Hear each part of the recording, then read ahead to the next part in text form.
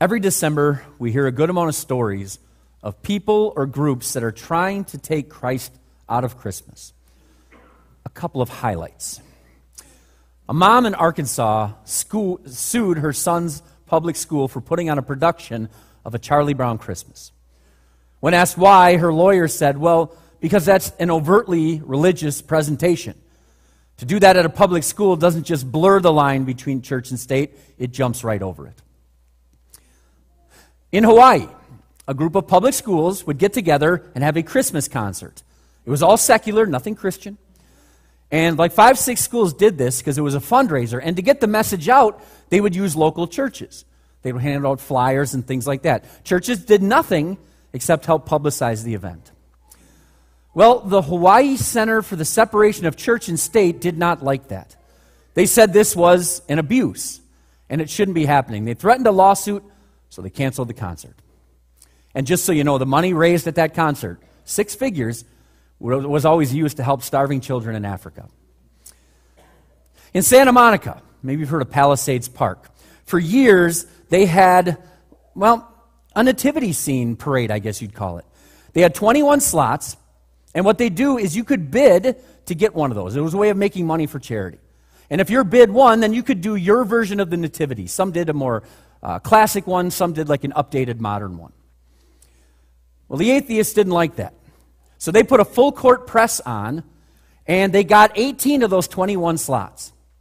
So instead of 21 nativity scenes, there were 3 nativity scenes and 18 atheistic whatevers. Some of them openly went out of their way to mock the nativity. As you can imagine, many people were ticked, so what did the city do? They just banned nativity scenes on public property. A Christian group had to countersue, but it was thrown up by a federal judge.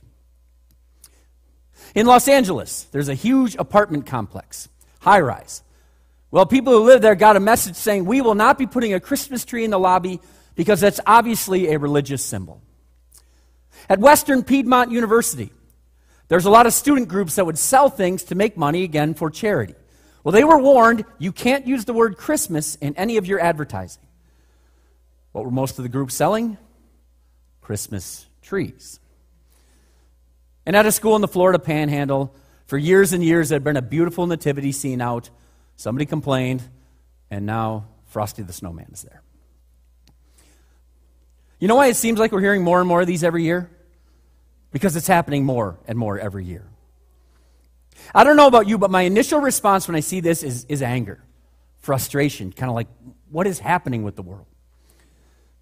But quickly, what comes after that is almost an apathy. Like, well, what are we going to do? What can we really change? We'll hope things get better, but they probably won't. That's easy to fall into, right? But does it do any good? Does it help anyone in any way? Does it get the focus of Christmas back to where it needs to be, on Jesus? No, it does not, and therefore we can't let that stand. So as we dig into our text, I want you to keep this phrase in mind. Stand up for Christmas. Stand out for Jesus. Now, again, we're in our gospel lesson from Luke, and the main guy is John the Baptist. He was following his divinely appointed role to get people ready for the Savior. And how would he do that? Well, first of all, he would address people and their sinfulness. He would speak openly, honestly, and clearly about the fact that these are God's expectations, and here's where you have failed. Then he would call the people to repent, to come clean, to confess to God what they have done. And then, after that repentance, John would show them how that faith and that thanksgiving can show in their lives from here on out. And if you think about it, that is no different than what we do here. We do not give ourselves a pass for our greed or our anger or our gossiping or whatever sin it is. We call ourselves out. We come before the Lord and we repent, we ask for forgiveness.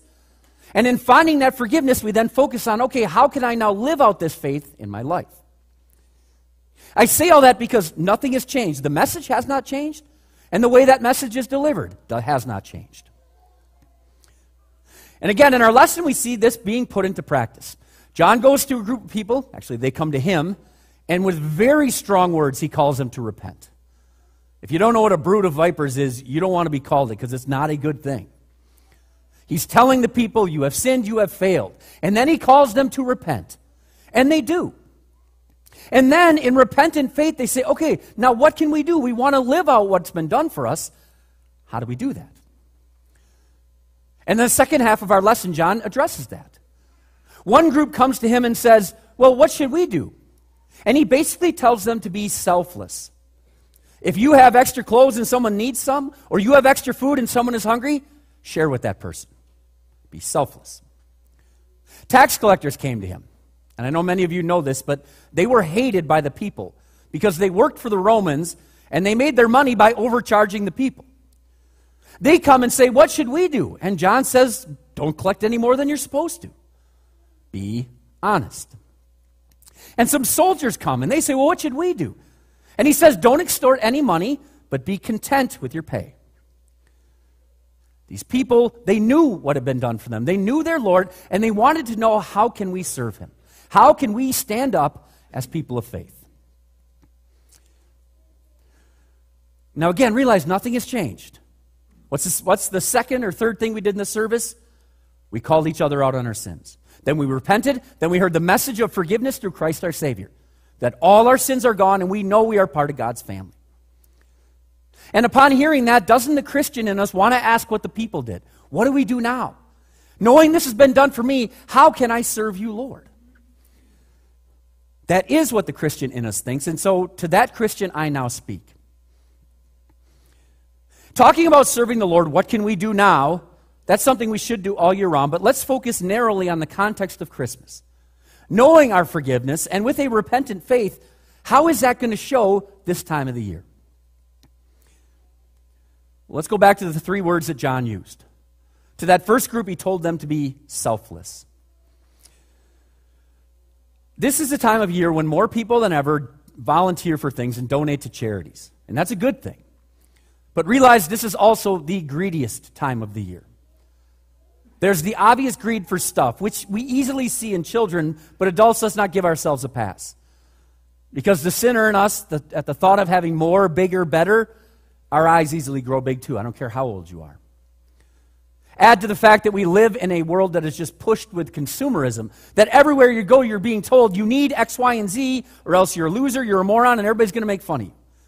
It just makes it all the harder. So there's that greed for stuff, but especially as you get older, there's also that greed for praise and recognition, notoriety, and everybody telling you just how great you are. It is a very, very easy time of the year to be very, very selfish. But realize this also offers us a great opportunity to show selflessness. Think about charities. Again, I can't even start a list because there are so many great, wonderful charities. Some that deal with physical needs, and of course the more important ones deal with spiritual needs. But I encourage you, if you haven't, look up a list of just local ones or ones within our church body. There are so many wonderful ones. That's a way to be selfless, to say it's not about me getting stuff, it's about me using what I have to serve others. Another excellent opportunity this time of year is to teach children selflessness. If you have a little one in the home or with your grandchildren, they're being told from every angle it's all about stuff. You need this, you have to get that. Well, take time to remind them they already have the greatest gift in having a Savior. And as gifts are pouring in through the season, model for them the selflessness of Jesus. That it's not about what I get, it's about what God has given me and how I can use it to serve others. When we fight against what the world is saying is so important, when we hold up what is the greatest gift, and when we use that gift to serve others, when we are selfless, isn't that standing up for Christmas and standing out for Jesus? So selfless. And the second thing, be honest. This might be the most dishonest time of the year. And I know that sounds weird, but think about it. What kind of messages are we told? We're told that all is well in the world because everybody's a little bit nicer to each other for 3 weeks. We're told that family is far and away the most important thing in the world. And while this point runs contrary to what I just said, we're also told that it is all about getting this. Whether it's a physical thing or an emotional high from somebody telling us that we're wonderful. That's the stuff we hear 24/7 this month every year. But those are all lies. All is only well for a person when they know and understand their identity as a child of God. Those who know and understand that Christ came into the world for them, to live and die and rise for them. Family is an awesome blessing from God, but it does not trump the best relationship we have, the one with the Savior who came to win us back. And all the stuff that we're seeing everywhere, it can do nothing to fill that God-shaped hole in our heart. Only our Savior, His work, and His love can. That's the honest truth. And that is the honest truth that brings us the comfort and peace that we have every Christmas and Advent season. We know why our Savior came. We know what it means. Today, tomorrow, we ultimately know what it means in eternity. That's the honest truth, and that's the honest truth I pray we project in everything we do. Might be a little late now, I understand, but maybe next year. Think about what you're projecting when it comes to how you decorate your house. Are you putting the emphasis on Christ and His birth? If you have a Christmas party coming up yet, think about the music that you're using. Are you standing up for Christmas and for Jesus and choosing music that really focuses it on what's important? Think about a person you know is struggling and needs your help. Reach out to them. And yes, we can give them a hug, we can do all those kind of things, but the best thing we can do is tell them the honest truth of a Savior who loves them beyond anything they can imagine. When we are honest about what the season is all about, and we are holding that out for everyone to see, isn't that standing up for Christmas? And isn't that standing out for Jesus? Selfless, honest, and one more. This one won't take long. Contentment. That's probably the last word that you'd use to describe our society this time of the year, content. Because as we've been saying the whole time, it's always about more, bigger, better. Never be satisfied. Keep pushing until everything you want is yours. That's the message of the world. When we stand up against that and say, no, I don't need those things. I don't need a tree loaded with presents. I don't need everyone's praise and adoration. You know why not? Because I have a Savior. I have a relationship with Him. I have forgiveness. I have peace. I have confidence. I have hope. And I know that all my daily needs are going to be taken care of as well. When we don't join the rat race and are running here, there, and everywhere and spending all this money for things that do not satisfy, when we stand up and say, I'm content because I know what this season is all about, isn't that standing up for Jesus, for Christmas, and standing out for Jesus? Maybe the simplest way to say it is this. This season, and every season, it's not about us. It's about our Lord, what He has done for us, and how we can faithfully serve. John the Baptist understood that. At the end of our lesson, people were wondering, is this guy the Messiah? Might he be the Savior? John could have said nothing, let them assume that, and then receive the praise and accolades that came with it. But he didn't. If you go further in the lesson, John says, look, I'm just a humble servant. In fact, I'm not even worthy to untie the footwear of the Savior whose way I prepare. John was a humble servant, and so are we.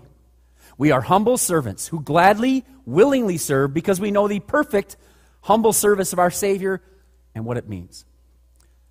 And how does our appreciation and our thanks for that show this time of year?